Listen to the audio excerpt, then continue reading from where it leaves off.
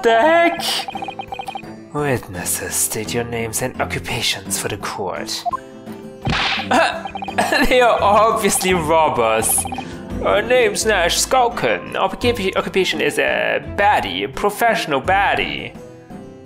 You're openly admitting it in front of the court.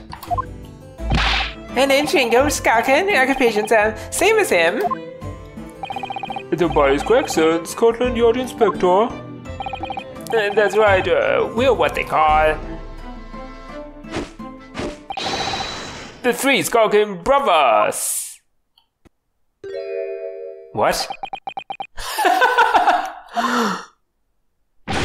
What are you looking at me like that for? Don't lump me with you lot. God blimey, that's cold. Don't you know what we're going through? It's our older bro. Lost contact with him we have, so we're scouring every shady corner of the capital. Wait, your brothers? Your actual brothers? The last night we came across you, this very spit of a bloke, ain't that right, Ringo? He is, Natch, he is, the very spit of him. So we decided, and then what we was gonna do, we was gonna call ya a big bruv Soki. No, then he's not their actual brother, I don't think. Come on, leave it out, you two. Sauki Skulkin, and that's before he's run out of chips. Well then, Inspector... Oh god. Well then, Inspector Sauki Gregson... Sauki Gregson. Begging your pardon, my lord, but the name's Tobias. What I would like to know, Inspector, is what are you doing in the witness stand? The Skulkin brothers are currently under arrest, my lord, on suspicion of theft. Thieves are they, these three? Wait. No, my lord, begging your pardon, but please don't lump me in with this lot. 2 nights ago, these two brothers illegally entered an establishment with intent to burgle, and in the course of their nefarious activities, they became embroiled in a far more sinister crime. By Jove, you mean to say, what an extraordinary coincidence! It is. Indeed, my lord. While attempting to burglarize the pawnbrokery, they witnessed its proprietor's murder.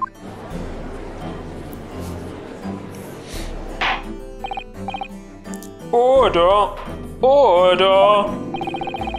The various trespasses of these brothers is not a subject of today's proceedings, though they will naturally face trial in the very near future. With your lordship's permission, I'd like to remain in the stand to keep these gents on the straight and narrow. Of course, Inspector, skeptical as I am about the caliber of these witnesses, I will permit them to take your stand. Mr. Skulkin, you will now testify before the court. Describe the events of the night in question and what exactly you saw. Happy to! Cause the Skulkins never skulking. What? Doesn't even make sense. Get out of it!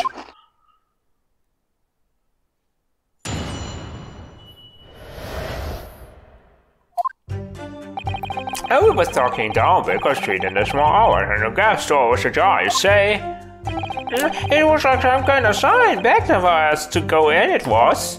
But once we got inside, I called blimey lovely, we heard a gunshot from the back room.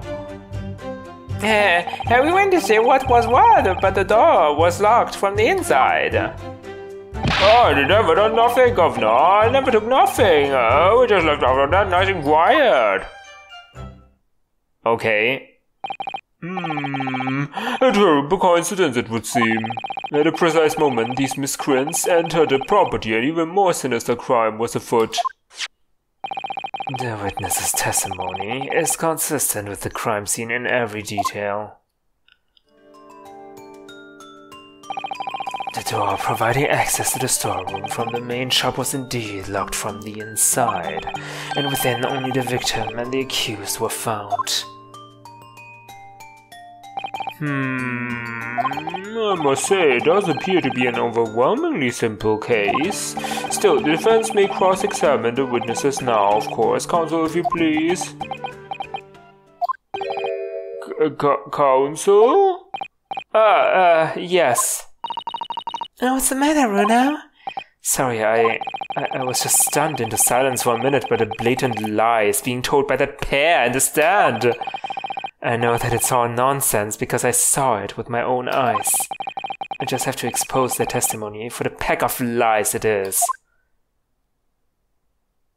Wait, I didn't really pay attention. What was the lie?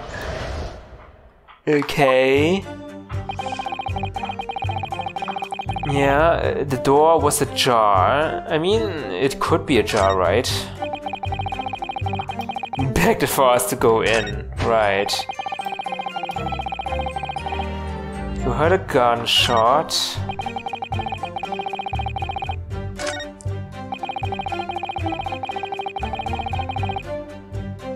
I mean, I don't see the lie. Is it that obvious? Is it really that obvious? Was the door really ajar, though? Press. Hold it! The front door of Windy Banks was ajar, you say? What time of night was this? Must have been about 1, right, Rebel? Yeah, I'd say so. Right, Sulky? How would I know? That the place would have been shut at 1 in the morning, just like every other shop in town. Well, what's pitch black inside is true, ain't that right, Ringo? I'm not so sure, man. I seem to remember a little light burning inside. What about you, Sulky, me old mucker? Leave me alone. There definitely was a small lamp burning inside. That's what alerted us to the situation in the first place. And when these gentlemen ventured into the open establishment, the accused, Miss Gina Lestrade, already had the muzzle of a gun trained on the unfortunate victim. Objection! That is pure conjecture. Perhaps, but it changes nothing. These brothers inadvertently wandered into the middle of a cold-blooded murder, simply because they found a door of the victim's establishment open and ventured inside. Yeah, right, that's what happened.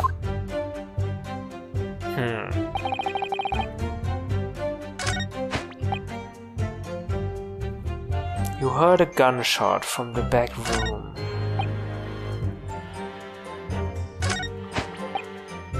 Hold it! A gunshot, you say? Just the one.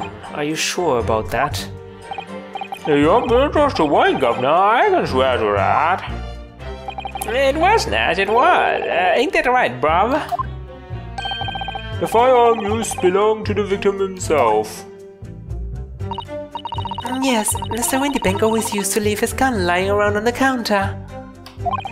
Right, I remember. When we examined it, we found the revolver was completely out of rounds. That makes sense. Mr. Windybank always used to say he only ever kept a single bullet loaded. That's true. I remember him saying that as well. So we can say with considerable certainty that only a single round was discharged from the firearm used as the murder weapon. Yes, my lord, we can.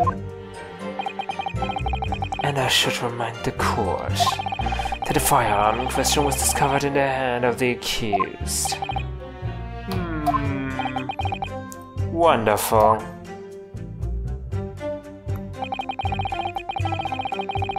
The door was locked from the inside. You never took nothing. You just left. Yeah, somehow they did not take anything. They just left. Hold it! Do you mean the door between the main shop and the storeroom? If If my learned friend is having difficulty grasping the situation, perhaps a drawing would help. Okay, I was asking the witnesses, not you.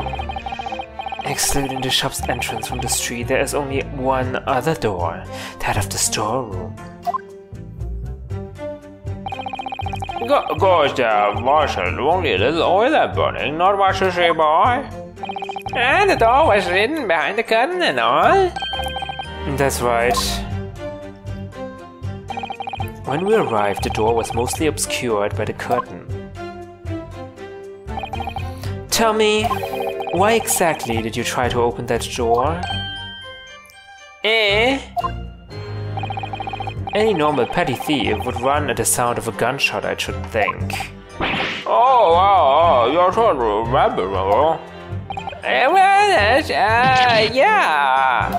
I suppose you'd have to say that we ain't normal, eh? Broadly speaking, humans respond in one of two ways on hearing a gunshot or scream. The timid flee, gripped by fear, or the courageous investigate to see if they might help. These gentlemen are of the latter inclination. My learned Nipponese friend, it would seem, is of the former. Alright, somehow I just proved that I was a coward that night. Thank you, counsels. So I believe we all understand that the door was locked and could not be opened. Proceed. Never done nothing. Let me look at the evidence. What kind of evidence do we have? Blood samples. Blood samples. There's one unknown blood.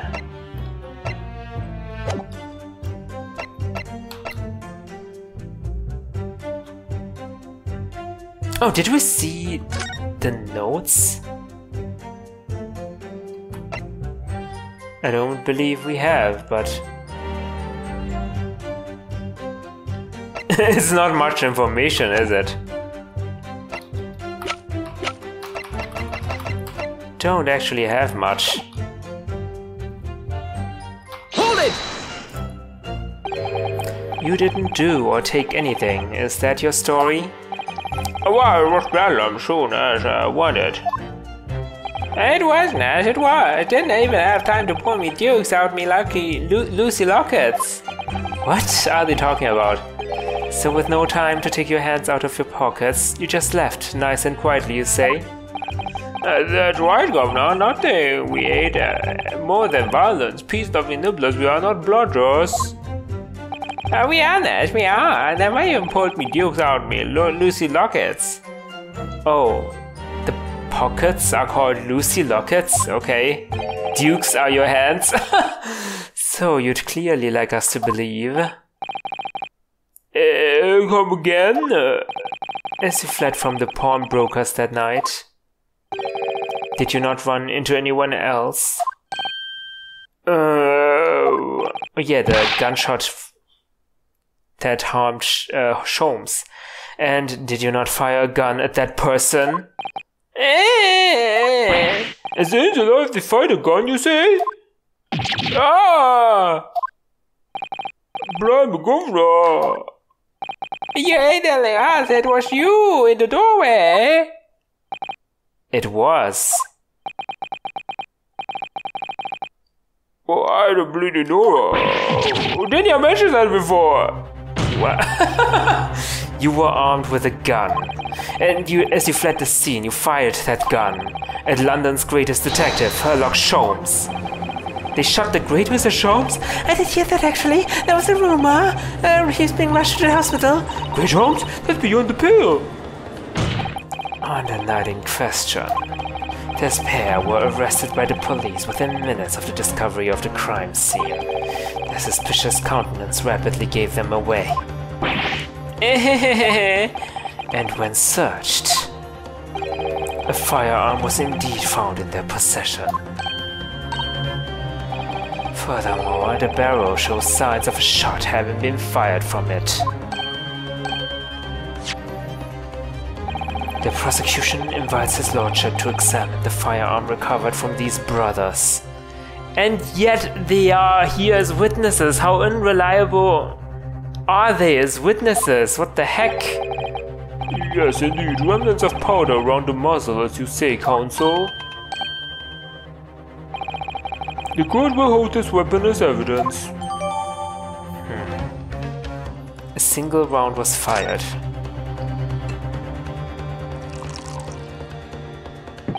Now, my learned Nipponese friend. Yes. Here's to you successfully presenting the evidence. Okay, thank you, I guess.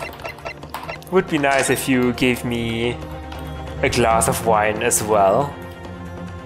This is also a revolver. It's kind of longer than the other one, but a revolver nonetheless.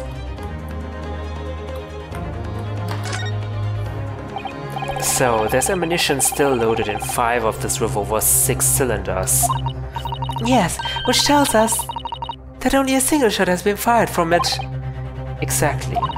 The bullet that hit Hurley, in fact, isn't it? Yes, it happened almost as soon as we'd walked in through Windybank's door. I'll make those brothers pay!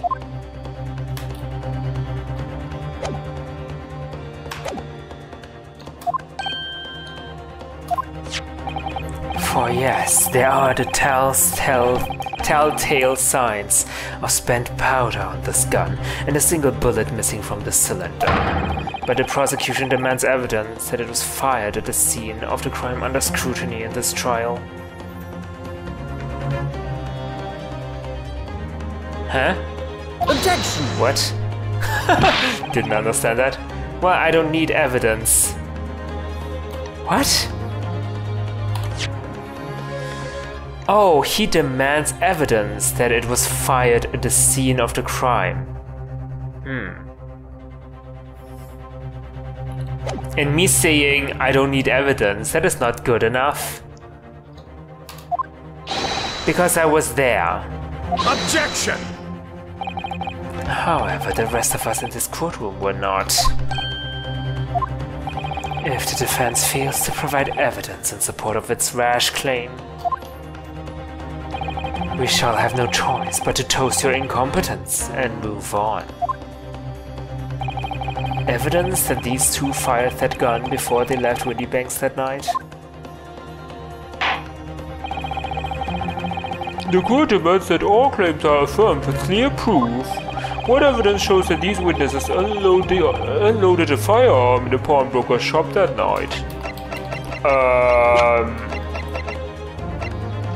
I mean, Sholmes was shot. And it can't be using Windybank's gun. What do I present here? I don't know.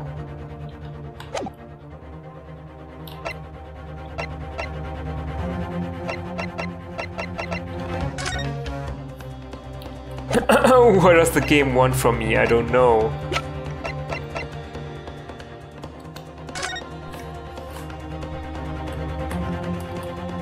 Well, fact is, 2 people have been shot using 2 bullets.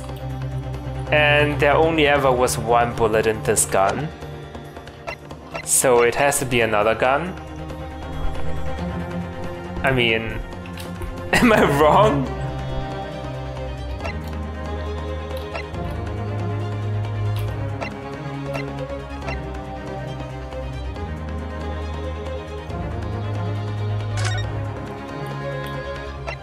Single bullet wound. No other visible signs of trauma. Huh? I don't get it. I'm just gonna present this gun. Take that! The evidence is this. Okay, this is wrong. You perplex me, Counsel, by looking so pleased.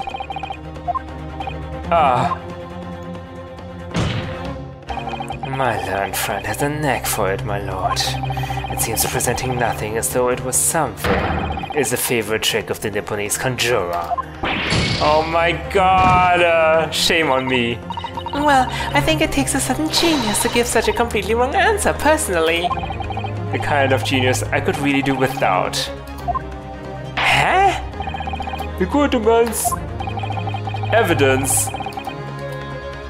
Uh-huh. Eh?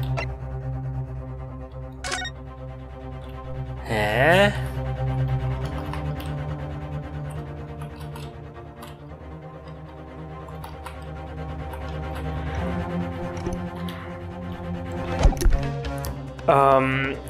What evidence shows that these witnesses unloaded a firearm in the pawnbroker's shop that night? I mean, the fact that Sholmes is in the hospital? But I don't have that as evidence.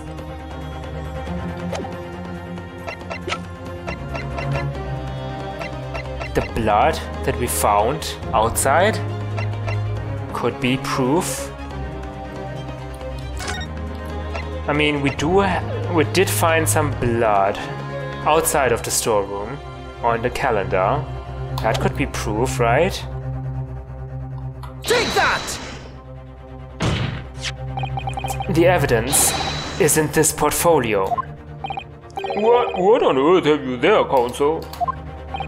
During the course of our investigations, we discovered a number of bloodstains. Not trusting the police to do the job they're trained to do. How arrogant of you.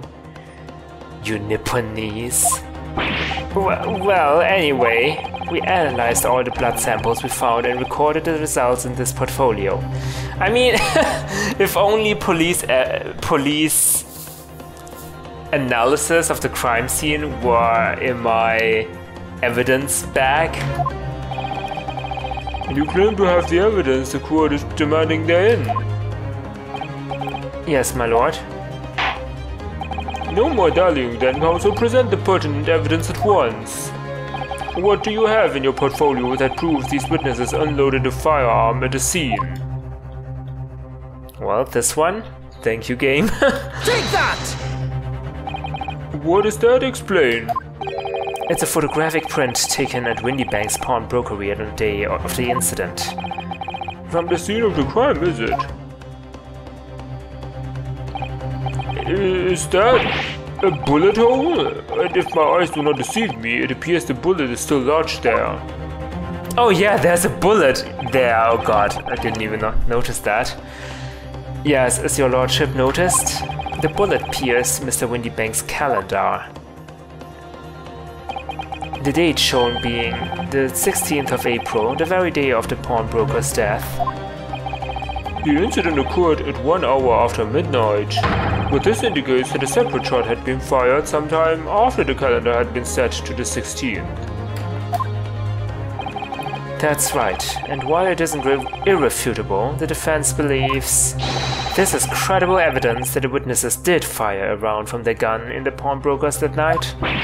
Oh, yeah! Order. How does the prosecution stand, Lord Van Zieks?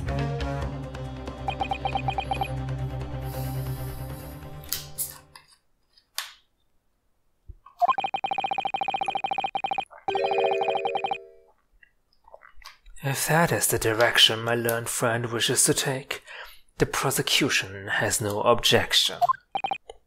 What?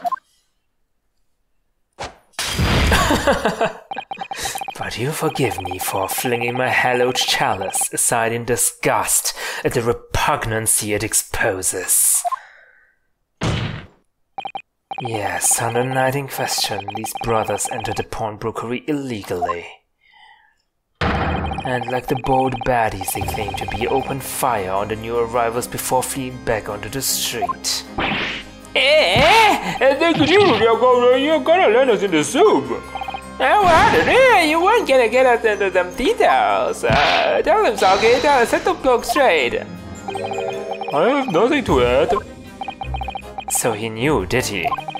Van Zieks knew their testimony would almost certainly expose the extent of their crimes.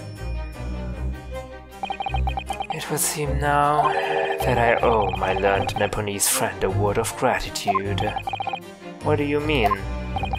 What I mean is that you have helpfully confirmed an important fact. To what fact do you refer, Lord Van Zieks? As has been established, at the point of their arrest, a single shot had been fired from the brother's gun. However, if that shot found its target in Mr. Sholmes, then clearly these witnesses cannot be accused of the fatal shooting of the proprietor and victim. That's not entirely true. They could have taken the other gun and shot Windybank. In other words, these two men have no material connection to the murder of Mr. Windybank at all.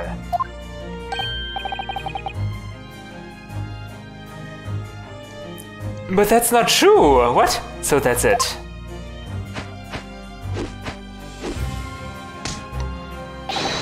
Gotcha. We didn't have nothing to do with it. That's what I reckon.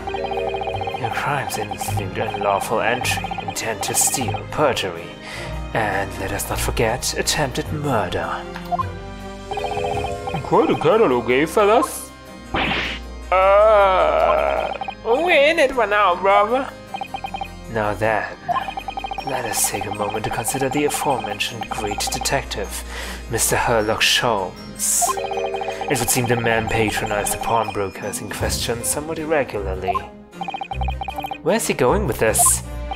Mr. Sholmes appears to take pleasure in tinkering with eccentric machinery. Eccentric? That's who? Not me, don't give me that look. He installed a pair of machines like this one in the victim's shop. Oh, that's one of Hurley's red-handed recorders. What is that, Hauser? It has the appearance of a photographic contraption. As your lordship has surmised, it is indeed a camera attached to a small timing device. Every half an hour, it automatically photographs the interior of the establishment. The idea being that if a thief were to break into the shop, he would be caught red-handed. The prosecution has obtained the photographs taken by the device on the night in question. Holy crap, that's a lot of photos!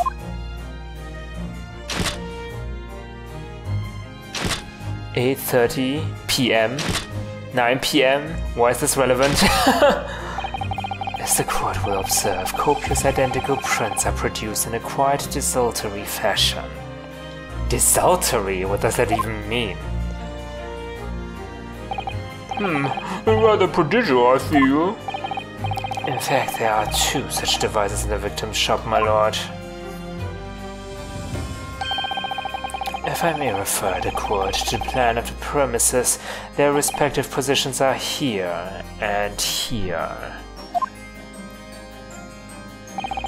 You say these cameras produce a print every half hour? I'm afraid I fail to see how that would help if the anticipated thief conducted his activities in one of the many 30-minute intervals.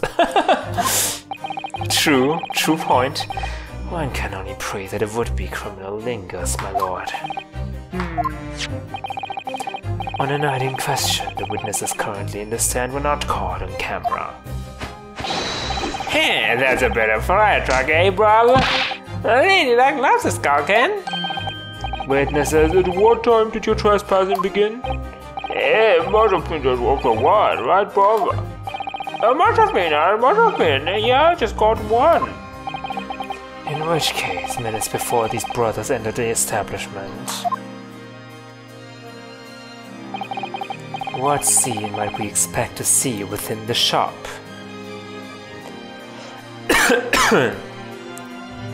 Oh, I need to drink some water. Oh god.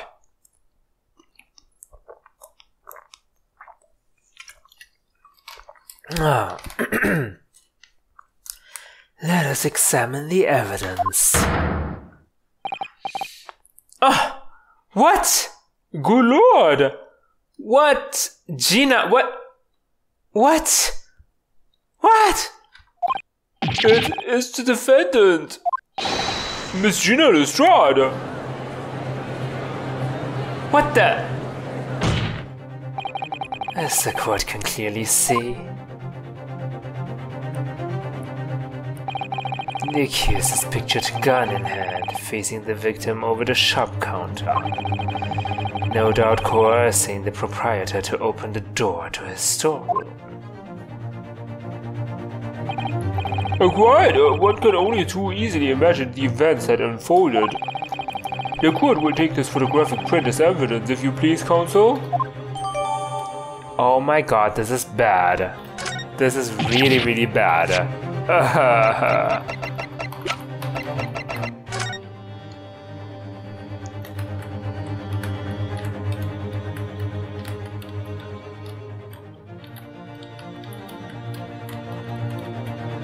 Okay, maybe she forced Mr. Windybank to open the door. Because it would make sense that he wouldn't do it for her. Oh my god, this looks really bad on you, Gina.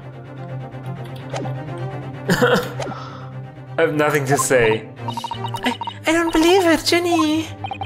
In short, the accused is the only person who could possibly have killed Mr. Windybank. Ah!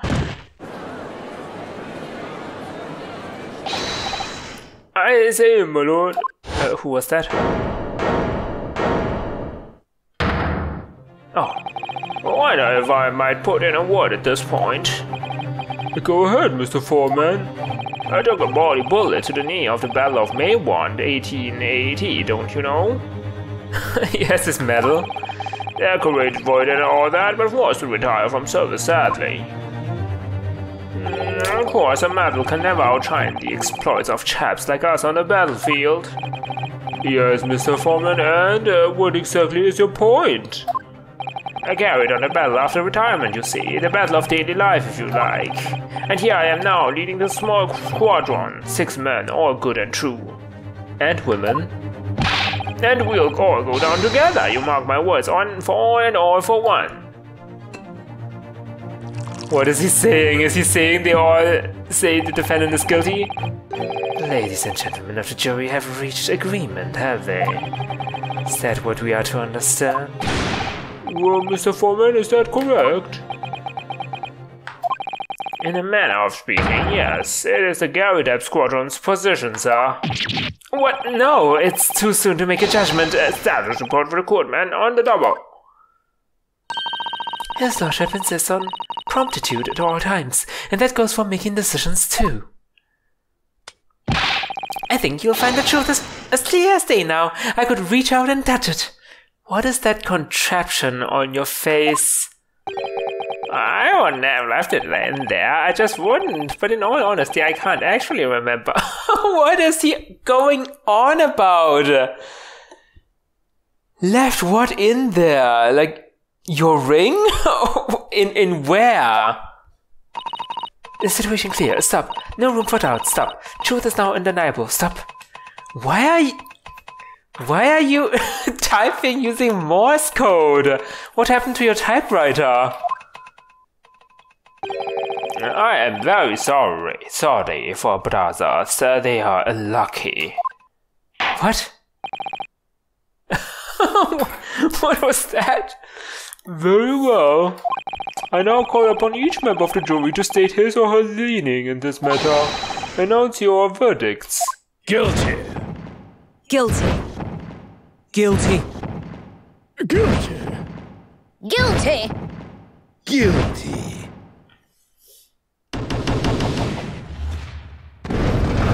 Well, that was fast. It does indeed appear that the jury is unanimous in its leaning already. That photograph, it must be the definitive evidence that Gregson mentioned. But Jenny didn't shoot him. No, of course not. My lord, the defense wishes to assert its right to a summation examination. Very well, the court grants permission. So, you refuse to admit defeat again. How unsurprising. We shall proceed immediately with the summation examination.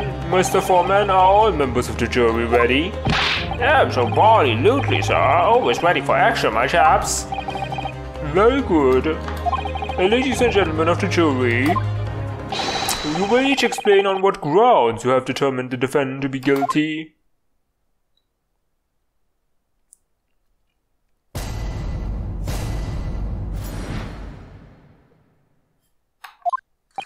All the evidence clearly points the finger of guilt at this young pickpocketer.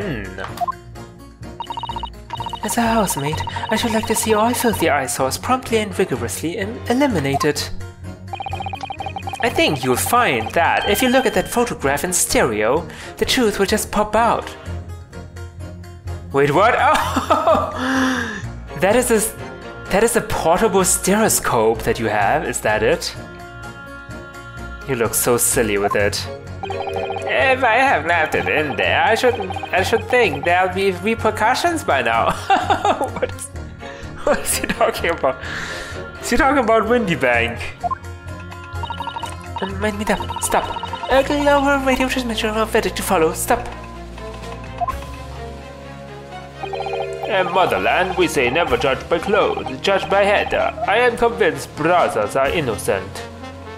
Brothers are innocent? What brothers? You mean the burglar brothers? Or... what are you talking about?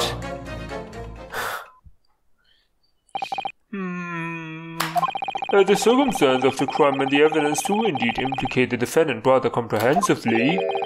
The storeroom locked from the inside, in which the victim and the accused were discovered alone, and in the accused's hand the fatal revolver, the firing of which was heard by the witnesses.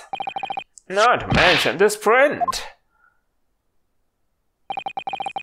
Taken from the chap who's seen action on the battlefield. That young girl's on the verge of pulling the body trigger.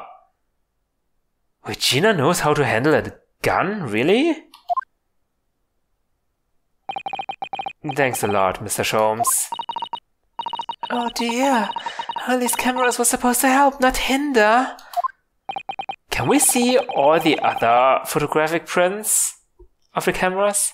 I'm afraid you think you have an uphill struggle ahead of you. But Gina didn't shoot Mr. Windybank. Which means there's more to this situation that we've yet to see. Agreed. Wait, did you just read my mind? She did! I didn't say these things out loud, she just read my mind. You have the floor, counsel. Proceed with the summation examination.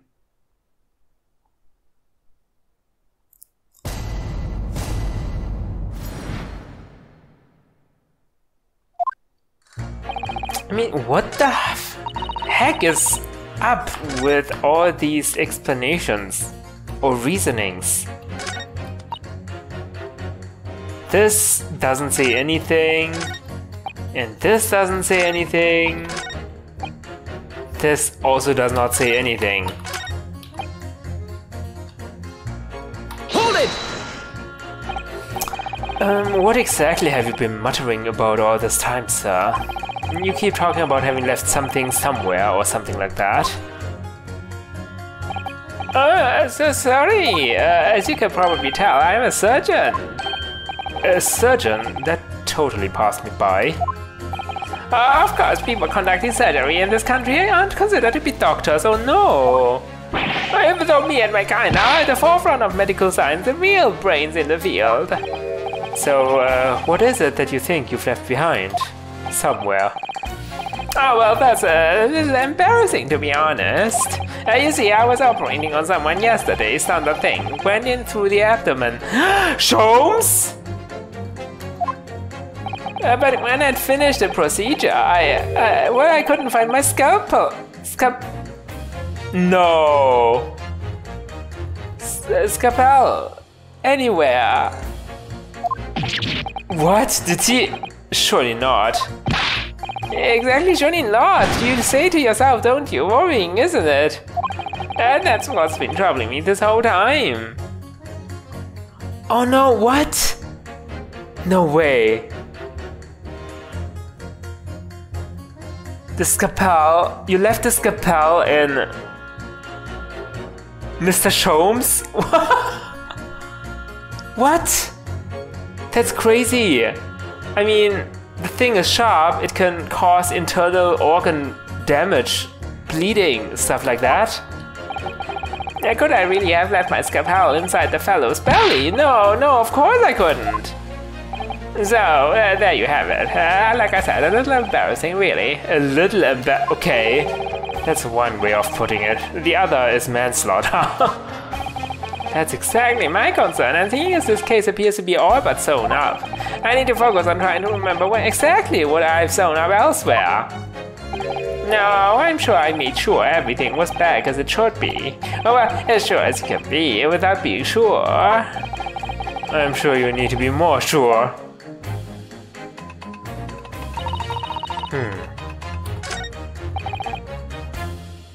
And who are you? Hold it! Please tell me you're not a villain Bolshevik. The Russian revolutionary. Revolutionary? I believe there is such a rumor. It's just a rumor? As you see, I have unfortunate appearance. I look like a vicious criminal. Your words, not mine. I just wanted to point that out. People call me revolutionary, a murderer, autocrat. And which glove fits? A good day. I am visiting London for sightseeing. I would like to take the bus to Crystal Tower, please. Right, that didn't sound staged at all. You'll forgive me for having my doubts. To be treated like vicious criminal all the time, it is very painful. People do not realize. So I have much sympathies for those brothers. People say they are criminals only because of how they look. The Skulking Brothers? Maybe they went inside pawnbroker's shop, but they have done nothing wrong. That is all what I want to say. The Skulking Brothers did nothing wrong that night? Alright, well, first of all, that's one not so little misunderstanding I need to clear up straight away. Tell me something, Iris. What is it, Runo? The jurors are chosen at random from the inhabitants of London town, aren't they? Yes, that's amazing, isn't it? In that case, how is it that there's a Russian tourist sitting among them, who looks for all the world like a revolutionary? I wish I knew. Yeah, why are we asking Iris? If I can't change the minds of more than half of these 6 jurors, the trial will be over. But we know that Jenny would never shoot anyone. Yes, so we need to find contradictions in what these jurors are saying and pit them against each other. I must be ready to go to whatever lengths I have to convince them of Gina's innocence.